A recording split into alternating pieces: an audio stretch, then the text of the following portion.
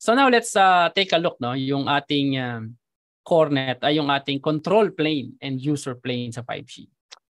So in any system, like for example LTE and 5G, there is a concept that what we call the SDN, software defined network. So the main concept of the software defined networking is you are separating the control plane to the user plane. So for the ease of architecture and implementation. So imagine we have the core network of 5G, and then you have a G node B, and then there is communication happening between these two. There is a different traffic. So we have the user plane. The user plane is this is where this is the plane where it carries the network user traffic. So if you are downloading data, okay, you are downloading a huge file from a certain server, and it will go inside your 5G core. And then before it goes to your user terminal, it will use the user plane. But before the network allows it to be downloaded, there are control planes, okay, that carries the signaling traffic. Like for example, you are delivering something. You order something from Lazada, okay? So when it enters the security guard in your subdivision, it will not allow immediately, right? So there are control mechanisms. So sa tanongin niya ng guard, saan ka pupunta? Ano yung address? Okay, what is the address? Sino yung tatawagan mo dyan? Sino yung taga-deliveran mo? What is the name of the recipient? And then most of the time, if the guard is suspicious about the authenticity of the delivery, because there's a lot of packages arriving in your house, they will call you, for authentication. Okay, so that is also part of the control mechanism. So once the mechanism is complete, satisfied, that's the time that the security guard, will allow the delivery of your products. Same thing also when you are withdrawing money, right, from the bank, especially if you're using a bank book, right? So before you enter the bank, so the security guard will ask you probably what is your purpose of entering the bank. Okay, so if you will deposit or you will withdraw, and then if you're allowed to enter the bank, you will proceed to the teller. And then if you'd like to withdraw some money, like for example, you would like to withdraw 10 pesos from the bank. So the teller will not immediately give you money, right? What she will do is she will check the authenticity of your account. Okay, check the balance if you still have money, and then if the withdrawal is valid, okay, or acceptable. So if all requirements are complete, that's the purpose of the control plane.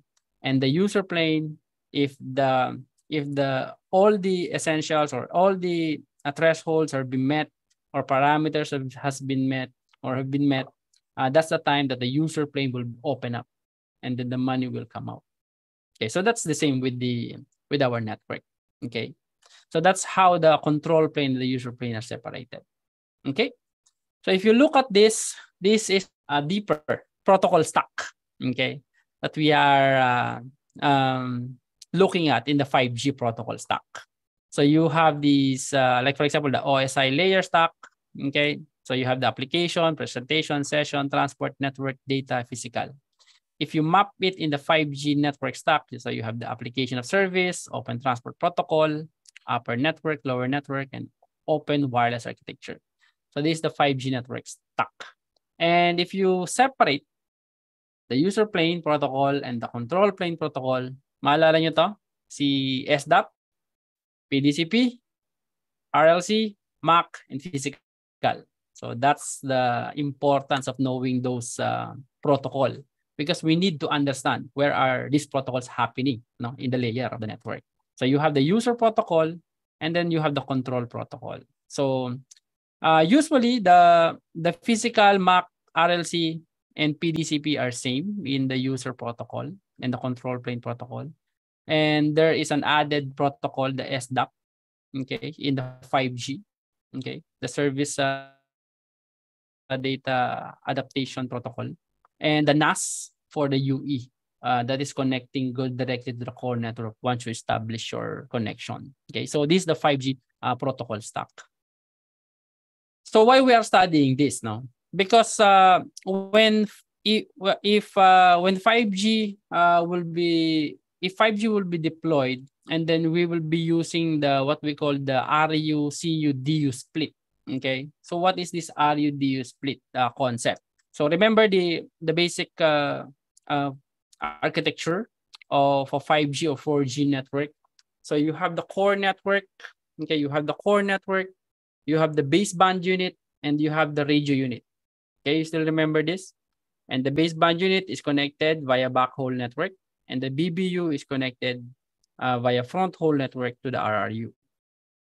Okay, under the 3GPP approach, technical reference 38.801, so they introduce what we call the network split or the RU-CU-DU split. The BBU functionality, the baseband functionality, is now separated into two. We call it the CU and the DU. Okay, so by splitting these functions across multiple units, so 5G networks can be deployed in more flexible and scalable manner. Remember this one, the cloud optimized architecture. Okay, so where we want to separate some of the components of the 5G network. So para tayong merong Lego system dito. So we are separating first, no, yung ating baseband unit into two, the centralized unit and the distributed unit. And the RU is still the same, no? So the radio unit. Okay. So this is what we call the RU-CDU splits. Now, after splitting, no, we are splitting the physical component of the baseband unit. Now it's time for us to split also the protocols. Okay, so remember the protocol previously. This one. Remember that in the BBU, RRC, PDCP, RLC, MAC, and physical are located in the BBU. And RF is in the RRU. Okay. Now, what will happen if the BBU will be separated into two, or will be split into centralized unit and distributed unit? So what will happen if we separate the BBU to the CUDU? The protocol will also be distributed. Okay. So previously, this one is in one BBU, right? So now we are introducing the functional split options for 5G. So in the CU, there's a possibility that in the CU, you can see the RRC or the PDCP or the high RLC or the low RLC. It depends on how the vendor or the operator wants to have the split. Where do they want to do the split? Okay, so if it's option 2, the PDCP and the RRC protocol will be located in the CU. And the high RLC, high MAC, low MAC, and the high physical will be on the DU. Okay, so you can see also the layer 1 functions, the layer 2 functions, and the layer 3 functions here. And if you look at some details in the diagram, is like this. So the BBU previously is this one. Okay, now separated into two, centralized unit and a distributed unit. And the centralized unit is divided into control plane, and the user plane. And then the DU is now equipped with the RLC, the MAC, and the high physical. Okay, so this is how the disaggregation, meaning we are splitting the component, the hardware component, and also the protocols inside the components. So why is it important? Why do we need to separate this one? Remember, we have a different use cases in 5G. What are those? EMBB, URLLC, MMTC. These applications or use cases require different architecture structure. Okay, especially for like for example in the URLLC, where there is a need for a low latency communication. Meaning kinakailangan natin mabilis na response ng network. So how do we do that? If your core network, like if your baseband or the cell site or the baseband unit is located 10 kilometers from you. No, even though sabihin natin the speed of light, there's still a delay. No, that is noticeable. So in order for us to do that, we need to move some part of the network near to the users to increase or to reduce further the latency. Okay. So that's why we are disaggregating the network. No, so we have a different use cases, use cases and applications needed. So in this case, if we separate this a component, there will be another interface. No, so previously the connection between the RU and the DU, we call it the front hole, and the CU and the baseband and the core network, we call it the back hole. Now, since the baseband is separated into two, we have DU, distributed unit, and the centralized unit.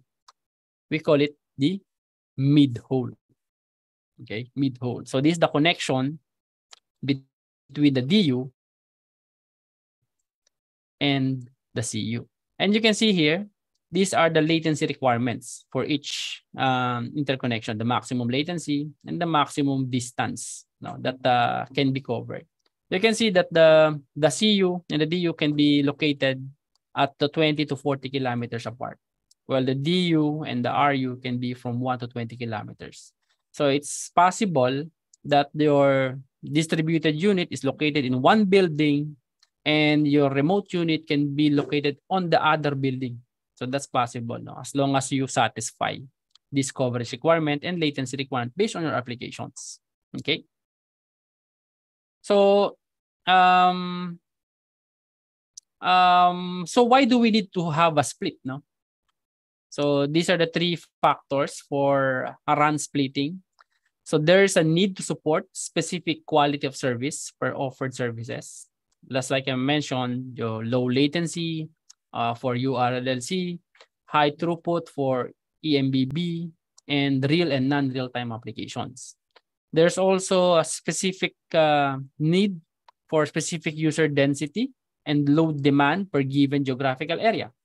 There are areas that a lot of users, and there are areas that are very a few users. No, so there is a specific support needed on this type of applications, and available transport networks with different performance level. So transmission network is expensive. No, so we need to optimize how we will use our transport network to further address some applications. So this is a typical example from parallel wireless. So you can see the different splits. No, for Open RAN, the split that is recommended is the split 7. Okay, the split 7. And for applications like 2G and 3G, if you will do the splitting, it's recommended to have the split 8. The split 8. So the split 8 is a simplified, the most simple, the simplest split that we can implement for 2G and 3G, because the services for 2G and 3G are not so complicated like the services in 4G and 5G, where we can embed the circuits in the radio part. Okay, so if the functionalities are simple only, you can have simple circuit or microchips inside this RRU. Okay, RF. So that's why in the 4G and 5G, split 7 is one of the recommended split type.